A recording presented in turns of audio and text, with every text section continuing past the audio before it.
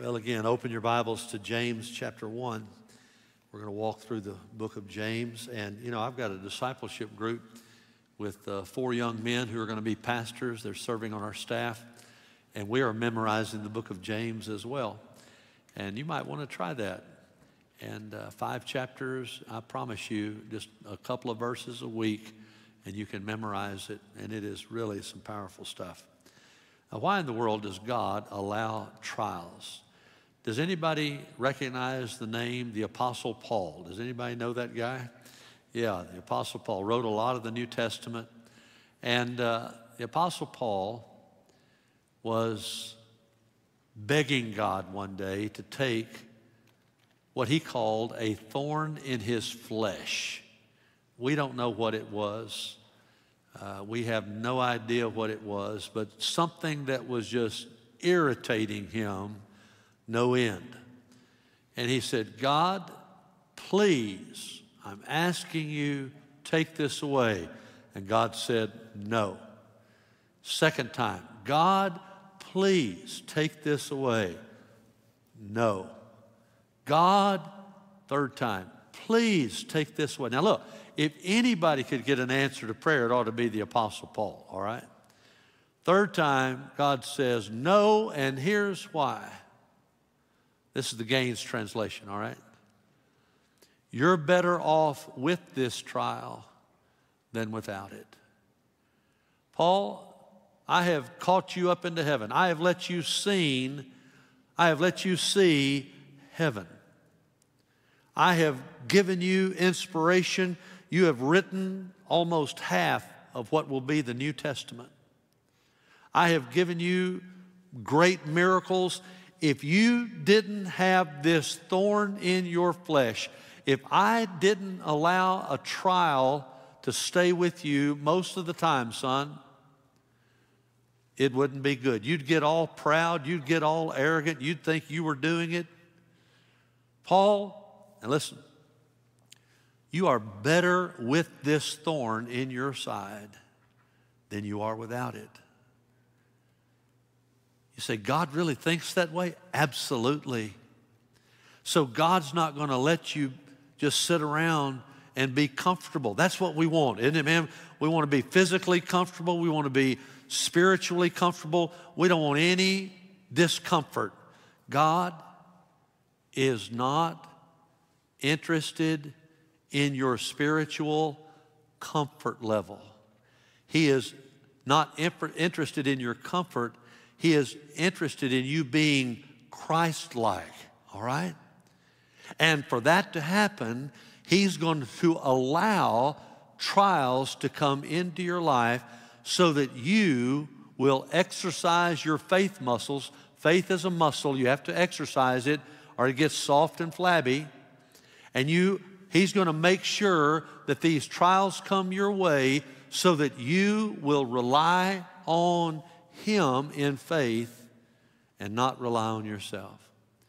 Now, I want to talk to you about trials. Let's read the text one more time. Would you just read it? Since we've got it on the screen, would you just read it with me? Let's read it good and strong. Here we go. Consider it all joy, my brethren, when you encounter various trials, knowing that the testing of your faith produces endurance. And let endurance have its perfect result so that you may be perfect and complete, lacking in nothing. Now let's go down to verse 12 because it's connected. Here we go.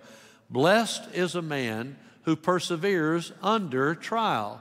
For once he's been approved, he will receive the crown of life which the Lord has promised to those who love Him. I'll give you 3 reasons God allows us to go through trials. Number 1, He does that so that we can exhibit a cheerful response. You say, a cheerful response? God expects me to be cheerful, to respond cheerfully when I have a trial? Yes. Look at verse 2. Consider it, count it all joy, my brethren, when you come into contact with unexpectedly various trials. Now he's writing to Jewish Christians. And they were doubly hated. They were hated by the Gentiles because they were Jews. They were hated by the Jews who were not Christians because they were Christians. So really, they didn't have just a whole lot of friends. They were people who were going through constant trials. James said to them, count it all joy.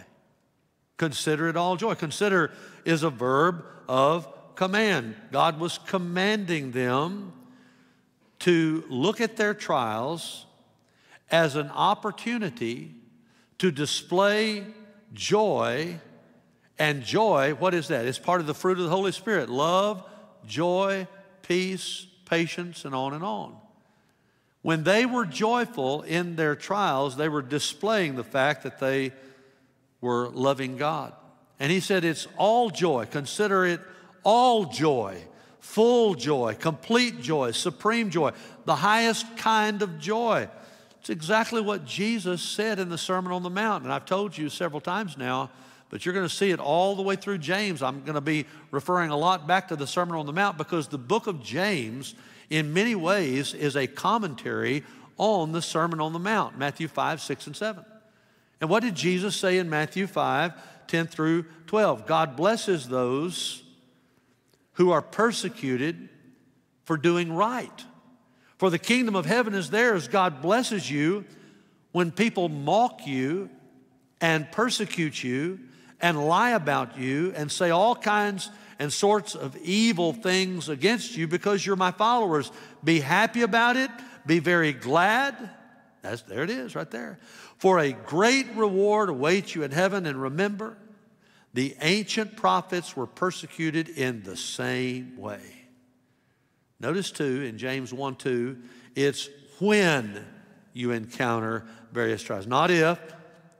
Every Christian will inevitably experience trials. God uses them in His sovereign, sanctifying plan. Sanctification is being made more like Jesus. So it's when you encounter various trials. That word encounter is the Greek word parapipto, and it means to fall into a problem that you didn't see coming. It's kind of like back in December, Don and I were in Panama City taking a week of vacation, and we were sitting there in our car at the red light, and man, the thing turned green. The lady in front of us took off, and right when I was about to give it gas, this guy, I don't know if he's talking on his phone, what he was doing, but he hit us in this big truck right by and just smashed into the back of us.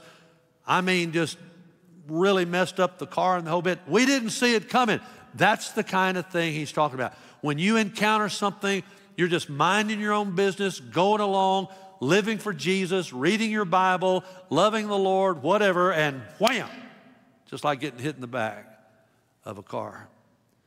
And that's what he means. And by the way, that word encounter, you can read it for what it really means in another part of the Bible.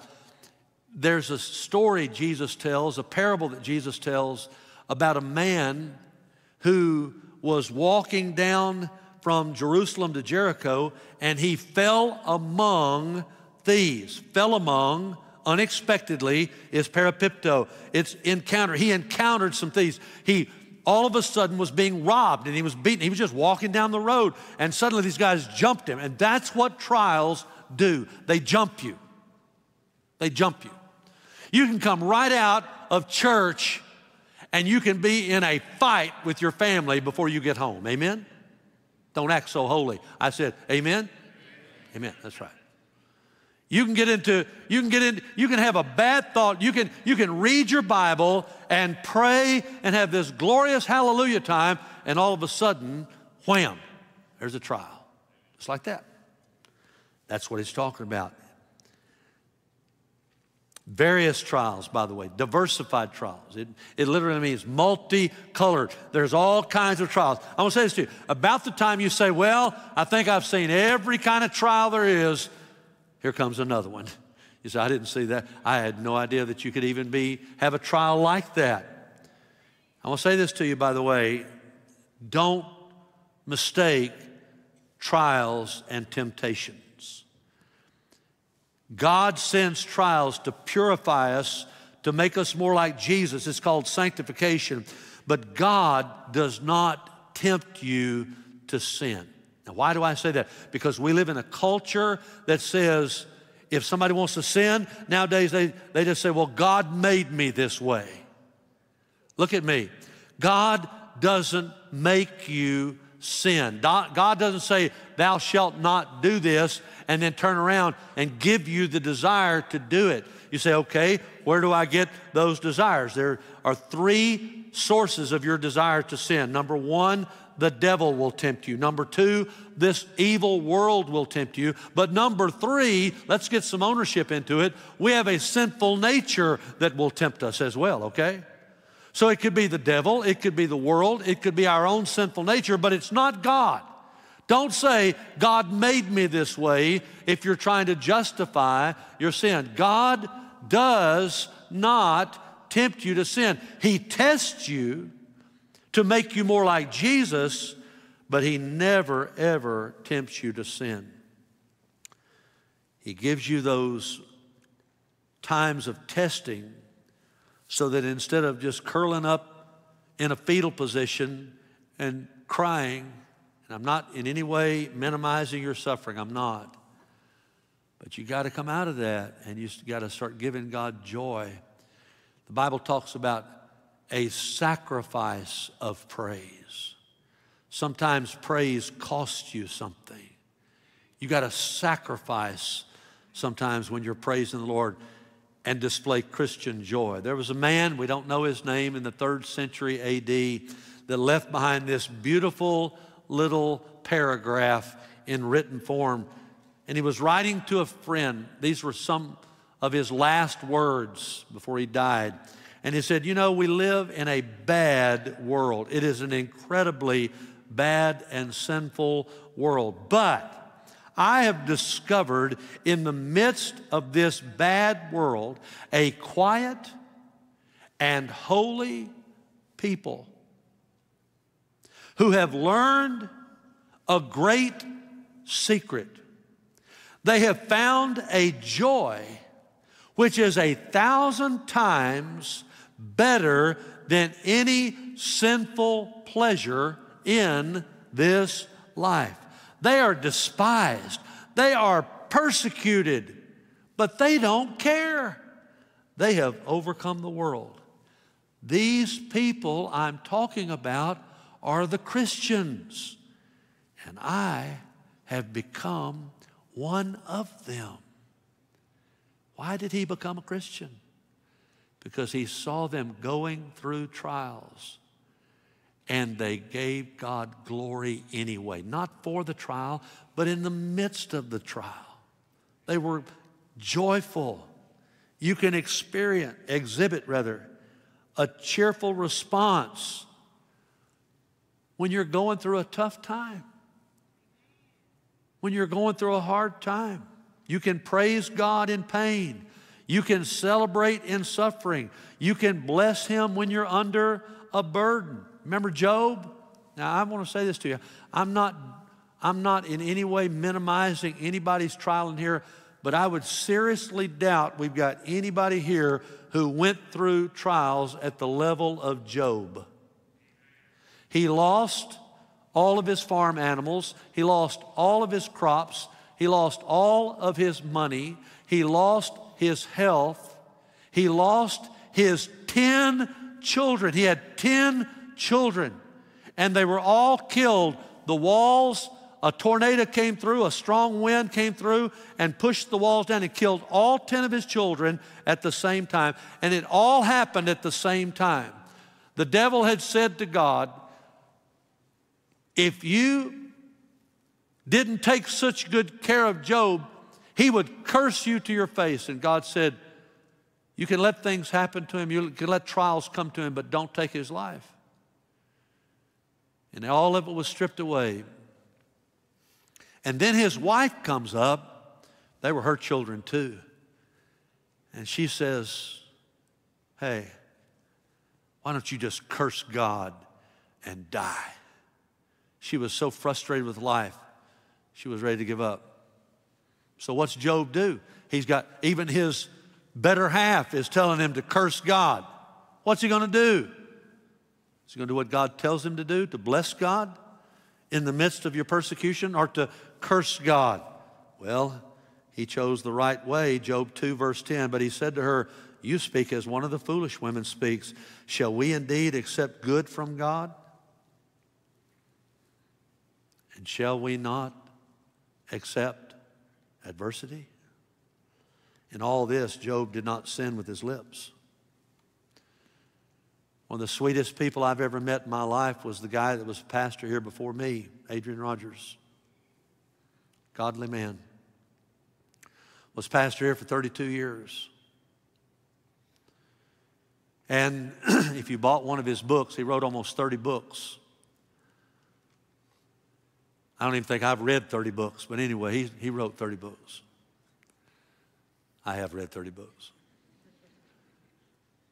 But if he signed his book to you, he always wrote this verse, the reference to it, Psalm 34, verse 1. It's so good. Let's read it together. Would you read it with me?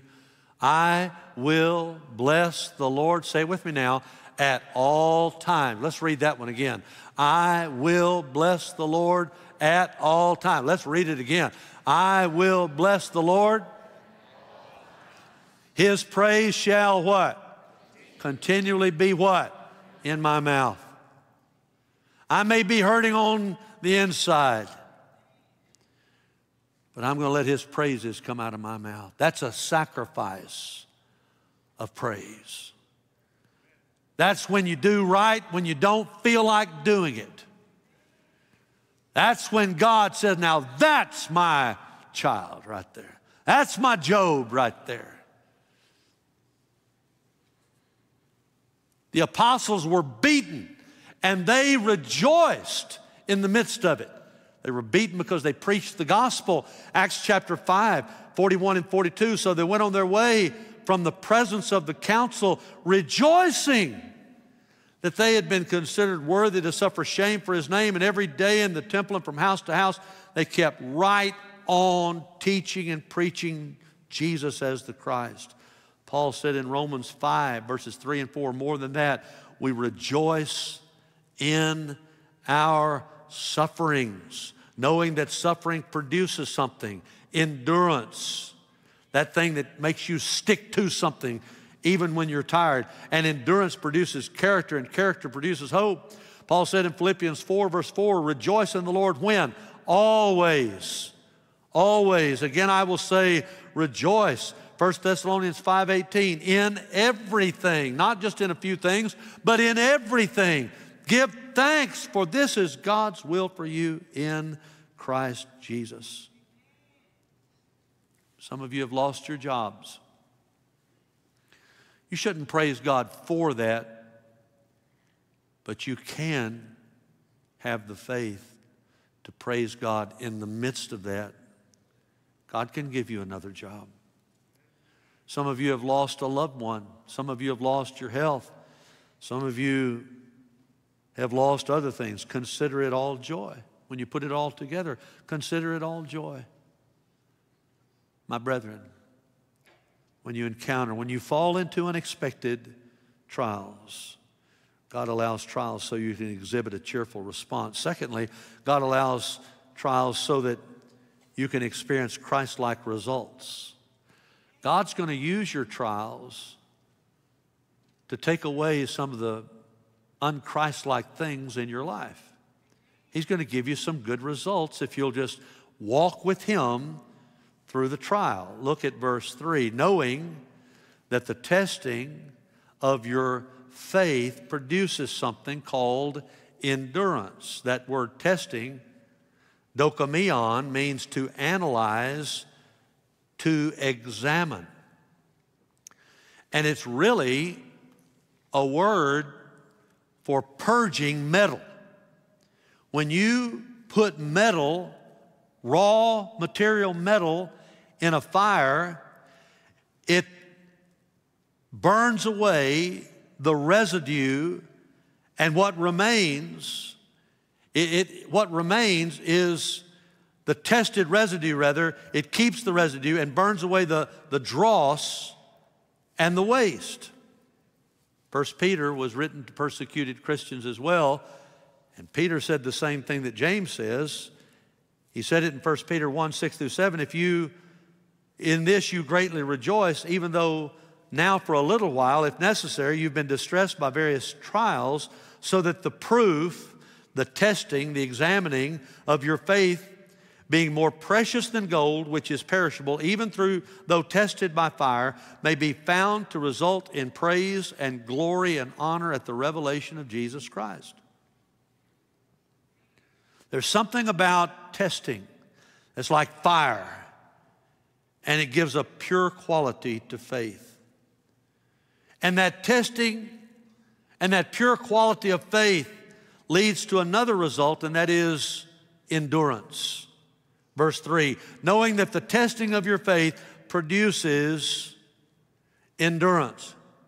Hupomone, and it means to steadfastly stand firm and keep on going. Romans 2:7 says, He will give eternal life to those who keep on doing good. That word keep on is the same word for endurance. Seeking after the glory and honor and immortality that God offers. It's staying power. It is spiritual grit. It is resilience. It is stamina. In the words of the great theologian Rocky Balboa, here's what it is, and I quote, it's not how hard you can hit that makes you a winner, but it's how hard you can get hit and get up and keep going. Endurance. But you get up. And life will hit you. The devil will hit you. Life will hit you. And look, you can be reading your Bible and praying and walking with God, and you'll get hit in the jaw. Why? God's doing something. You get up and you keep on going.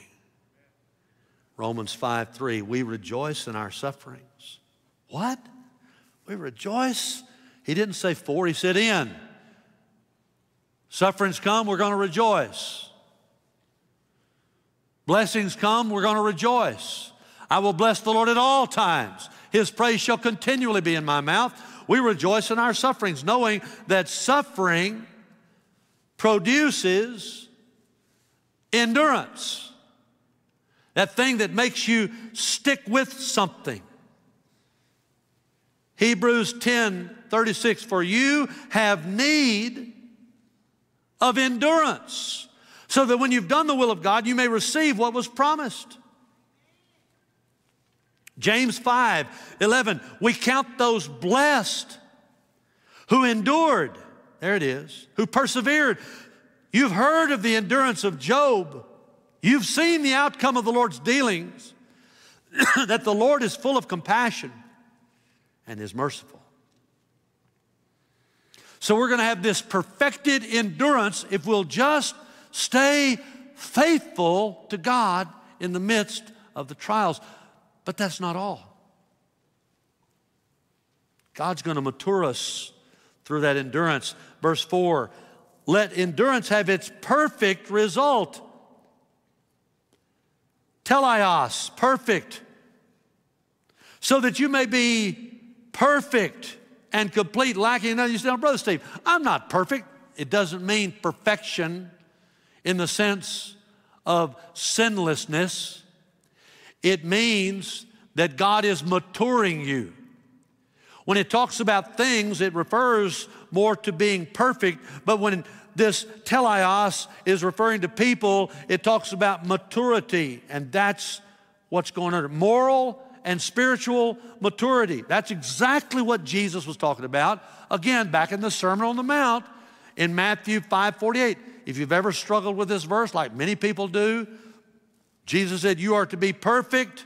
Therefore, you are to be perfect, teleos, as your heavenly Father is perfect. People look at that and say, I can't be perfect. He's not saying you never can sin. He's not saying that. What he's saying is you are to be mature. You are to be growing more like Christ, even as your Father is this perfect, this mature God. He is our object. He is the one we're trying to emulate and follow. You can grow. You can be more like Christ. Over the centuries, some have tried to say this means perfectionism.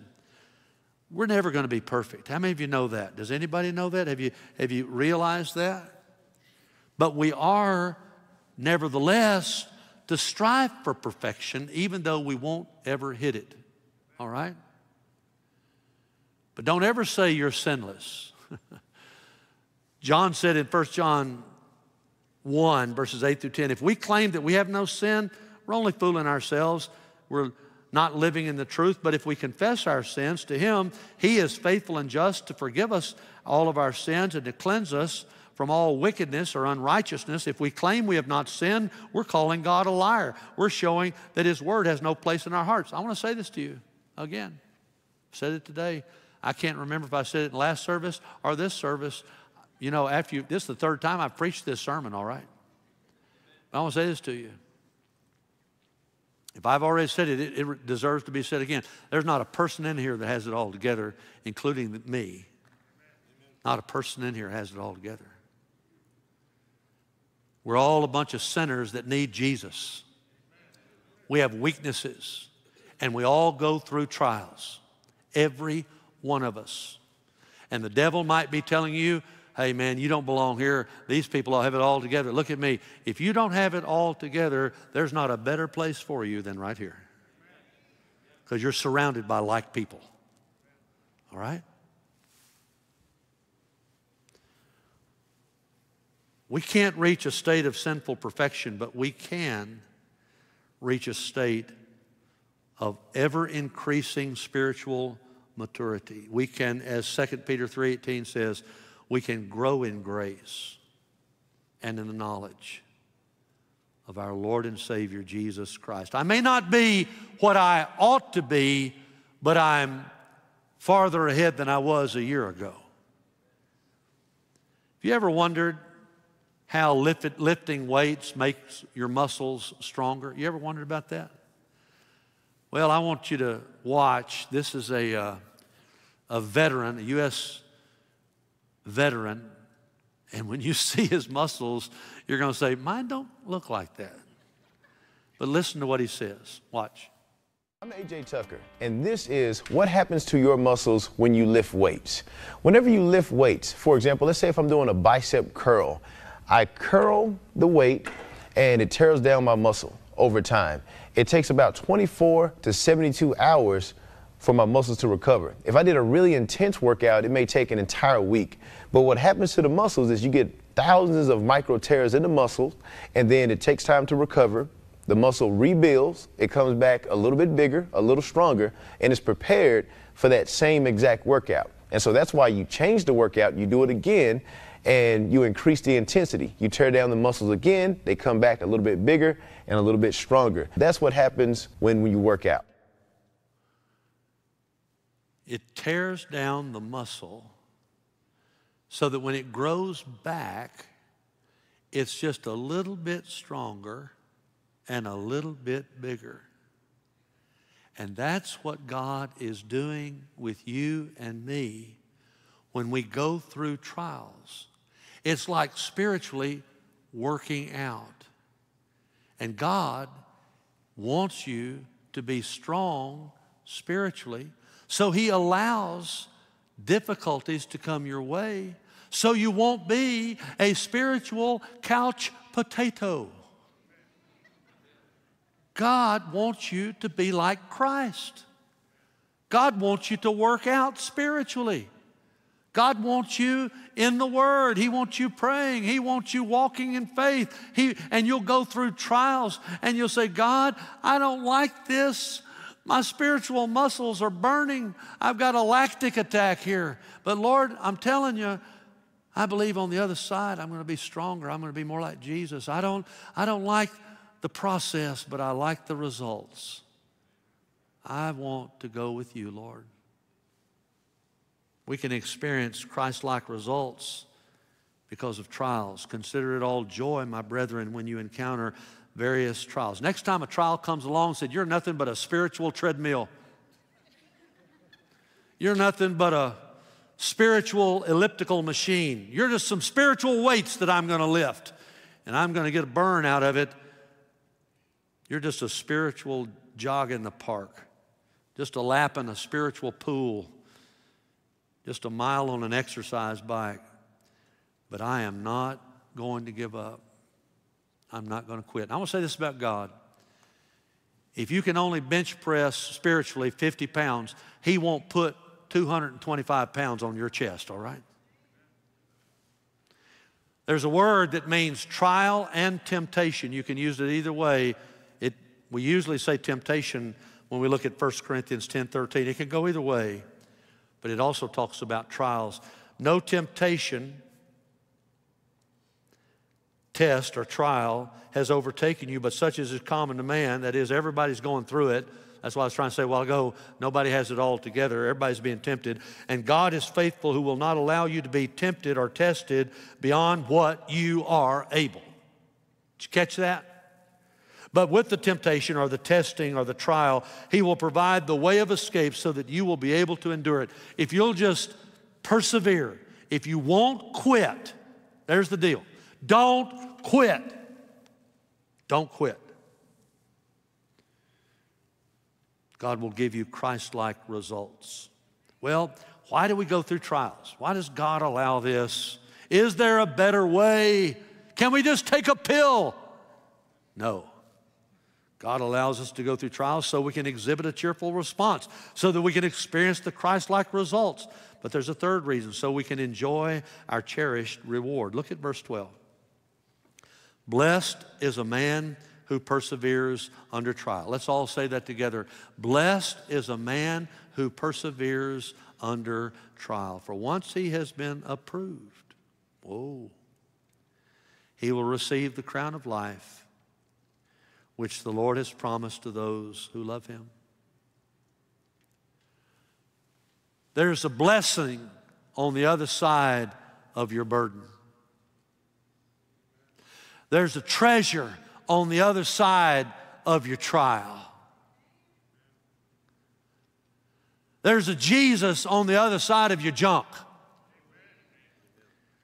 You're going through a tough time, but when you see His face, your tough time will be gone. You won't even think about it. How many of you know that life is not like this platform? It's not a level road. This is pretty easy to walk across. Life has got hills. Life has got muddy roads. Life has got potholes, and you can turn your ankle in a heartbeat in life. You can fall flat of your face. You can walk out of this room full of the Holy Ghost, full of a word and the whole bit, and before you get home, you can have a trial. I'm telling you, that's what life is. But there's a better place coming, amen? And if we'll just persevere, if we'll just keep going and say, you know what? It may not be zippity-doo-dah, zippity-day, my oh my, what a beautiful day. It may be rain coming down, storms coming down, all kinds of things coming down, people mad at me, people yelling at me, people this, that, and other, and things not going right, money not coming in, this not going on right, health not good, home not doing good, all these things. But no matter what happens, I'm going to praise God. I'm going to worship God. I'm going to give Him glory in the midst of every trial. I'm going to keep on doing it. You know why? Because this is not my home. I am just a pilgrim passing through. And what I'm really looking forward to is making it to the other side. That's where the reward is. That's where the reward is. And that's exactly what he's saying in verse 12. Blessed is a man who perseveres under trial, for once he's been approved, he will receive the crown of life. Who's going to give that to you? Jesus. He's already given it to you in a way. He gave you eternal, abundant life. He gave you abundant life here in salvation. The minute you got saved, you were dead. He put life in you, the life of Jesus Christ in you. And then one of these days, you're going to see him face to face, and it won't just be abundant life, it will be everlasting life, victorious life forever. He will give you the crown of life which the Lord has promised. How many of you know that Jesus cannot tell a lie? Amen? The Lord has promised to those who love him. Do you love Jesus? You may be the worst Christian in here, but if you love Jesus, man, God has a promise for you.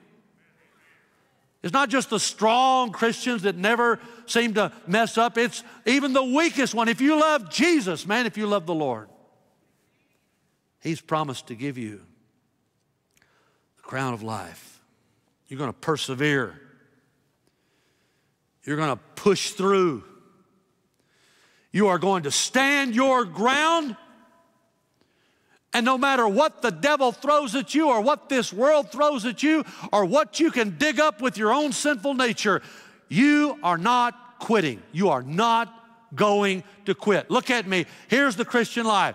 2, 3 steps forward, 1 step back. 2 or 3 more steps forward, 1 step back. It's not just some constant, well, I'm going to do good the rest of my life. No. You fall down sometimes. You mess up. And God picks you up, brushes you off. If you belong to Jesus, he will never leave you nor forsake you, even when you mess up. He doesn't love your sin, but he loves you. Once you've been approved, you're going to get the crown of life. The crown of life. Jesus wore a crown of thorns so he could put on your brow when you come before him crown of life. You know, let's just be honest. We can do some tough things if there's a reward out there, amen? When I was in high school, I chose to play football. I wasn't very big. I wasn't very strong when I started out in the 8th grade. I started growing, and by my senior year, we had a really good football team. We'd had 3 winning seasons in a row. It had never happened at Dyersburg High School. My senior year, we had an all-offensive line that was seniors. We had an all-American tailback. We had a fullback that played 4 years at UT Knoxville, Jimmy Noonan. He was their nose guard, started as a freshman. We had some great players.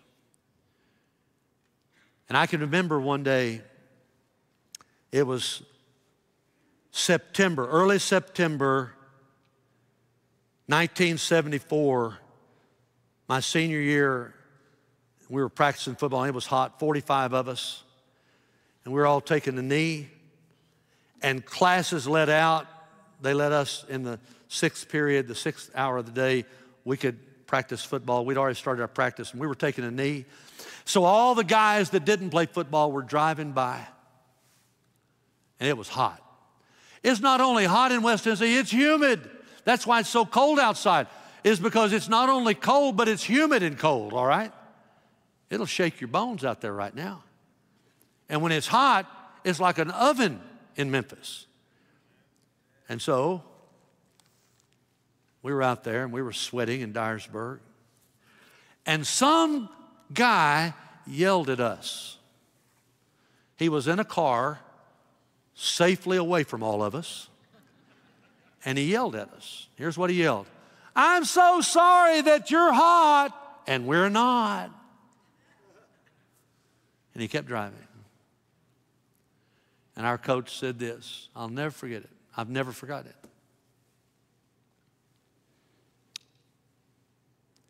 He said, boys, don't you worry about them. They're not paying the price to know what it feels like to win a game on Friday night. Now, that may not sound like much to you. But what he was saying, this work that you're putting in is going to pay off. And it did. That was the first year Dyersburg High School ever went to the state playoffs. Nowadays, you can lose 8 games and go to the state playoffs. We've dumbed down everything, amen? But back then, you had to win out. You had to go undefeated. My junior year, we were 9-1, and we didn't make the playoffs. That's crazy. No, that was, well, I won't go, I won't say that. That was a different day. Let me just say that. Different day.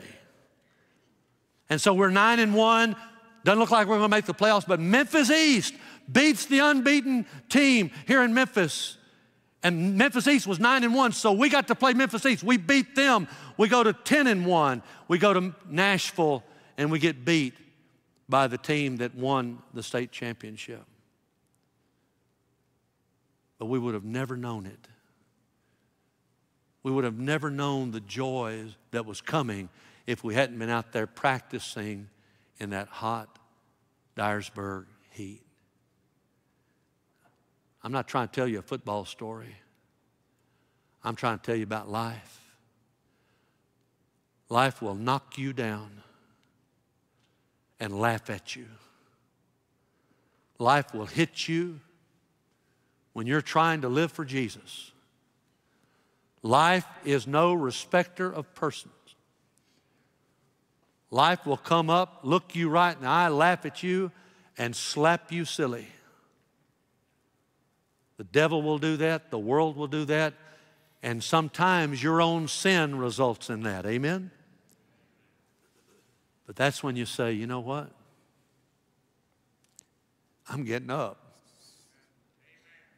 I'm not going to quit. I'm not. I may get knocked down 9 times, but I'm going to get up 10 times. And I'm not going to quit. Trials, whatever comes my way. I don't want you, but I'm not afraid of you. Because I've got a God who's going to pick me up and carry me home. He's going to take me to the house. He's going to reward me. Sinful old me, he's going to reward me one of these days. He's going to put the crown of life on my head one of these days. Quit. Go back. Go back to what? Go back to rebellion? Go back to that sinfulness? No, that's back there. I'm forgetting all that. I'm reaching forward to what lies ahead. I'm going to persevere. I may get knocked down, but bless God, I'm getting up. I'm not going to quit. I've had many tears and sorrows. I've had questions for tomorrow. There's been times I didn't know right from wrong. But in every situation, God gave blessed consolation that my trials come to only make me strong. Oh, I've been to a lot of places and I've seen a lot of faces. Oh, but there's times that I felt so all alone. But in those lonely hours, in those precious lonely hours, God let me know that I was His own. I'm singing through it all. Sing it with me. Let's all stand. Through it all, I've learned to trust in you. Amen? I've learned to trust in God. through it all, through it all, I've learned to depend upon His word. So I thank Him for those mountains. I thank Him for the valleys. I thank Him for the storms He's brought me through. As if I never had a problem, I wouldn't know my God could solve them.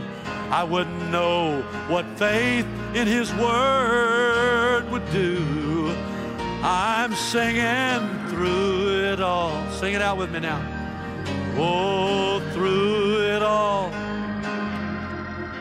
I've learned to trust in Jesus. Oh, I have learned to trust in God. I'm singing through it all. Oh, through it all, I have learned to depend upon His word. Could we sing that chorus one more time? Oh, through it all, through it all, I've learned to trust in Jesus. I've learned to trust in God. Through it all, through it all, I've learned to depend upon His word. Let's give God praise even in the midst of trials. Amen. Amen. Thank you, Lord.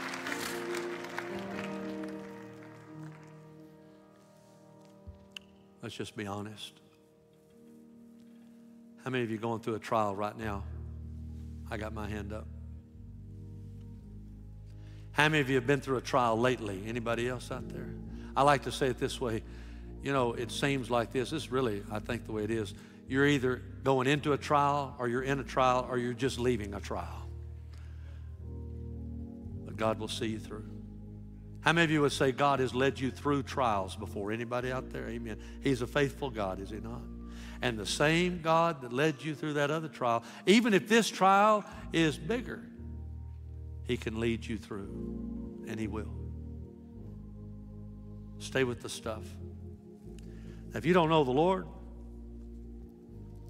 you don't have any help. You're out there on your own. You don't have any way to have victory over trials. I got saved 45 years ago. It was either last Wednesday night or this Wednesday night. I got saved, gave my heart to Jesus as a freshman in college. God changed my life. If you don't know Jesus, you need to be saved.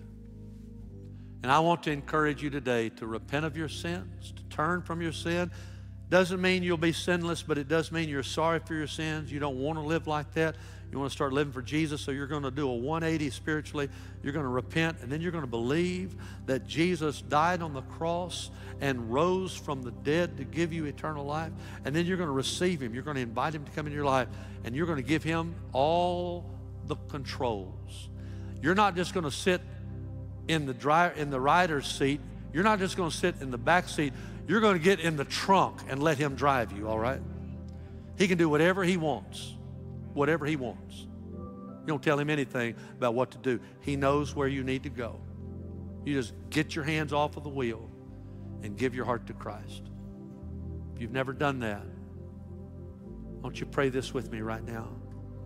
Pray something like this. Dear Lord Jesus, I need to be saved. I want to be saved. I turn, I repent of my sin. I believe that you died on the cross for me. I believe you rose from the dead. I receive you right now. Come into my life. I call on your name. Save me right now, Lord Jesus. And I thank you by faith that I'm saved. In Jesus' name, amen.